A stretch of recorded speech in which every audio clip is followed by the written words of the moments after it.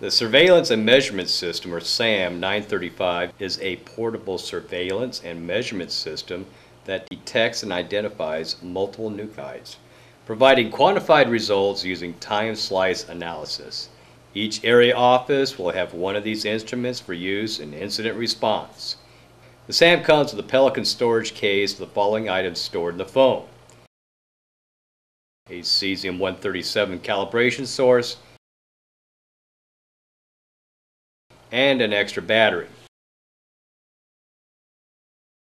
Under the electronics, you will find a quick start card, a quick reference card, and an operations instruction manual.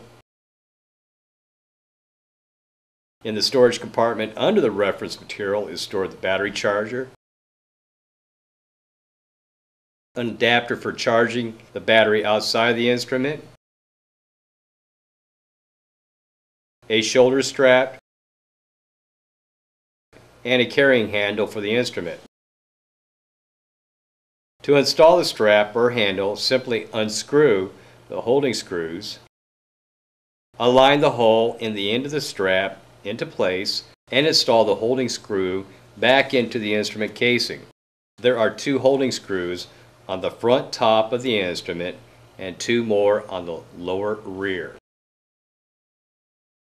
Looking at the right top of the instrument, you will find the instrument speaker for the audible alarms, and beside that a sliding protective cover. Inside you will find the on-off power button, a charging port to charge the battery while it's still in the instrument, and a computer RS-232 fitting to download or print the spectrum alarms using a computer. In the top center of the SAM is a helium-3 neutron detector located inside the casing. On the left side of the SAM is a 1x2 inch sodium iodide gamma detector.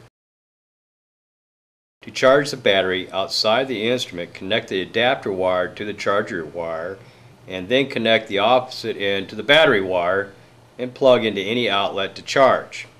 The factory supplied battery charger takes approximately 4 hours to recharge a completely empty battery pack. To switch batteries, turn the instrument over and unscrew the battery cover, then pull out the wiring connector. Reach in with one finger and depress the button until the battery pops up. Grasp the battery wire and gently pull the battery free of the instrument. Release the connector by pressing on the release button and pulling connector apart. To insert the battery, match up and connect the wire by gently pushing the connector together. Insert battery and push it down until it clicks into place. Stuff the wire inside and screw the battery cover into place. You cannot recharge the internal battery pack while the instrument is powered on.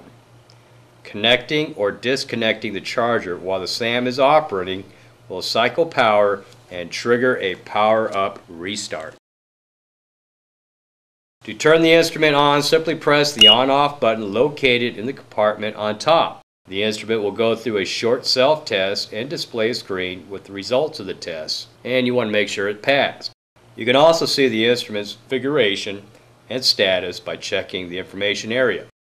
The message line, directly above the function key labels, displays important information about the current state or mode.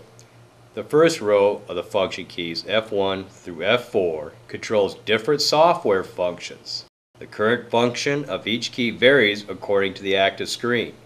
The function key labels corresponding to each key are displayed directly above the corresponding numbered key. Some function keys perform a single defined function. For example, return or exit always appears over F1 when available and is used to exit from the current screen when done.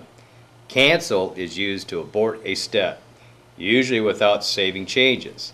Other function keys are sometimes used as toggle keys and are used to activate or deactivate a certain mode. For example, enable becomes disable. The arrow keys below the function keys are used to select items from lists or move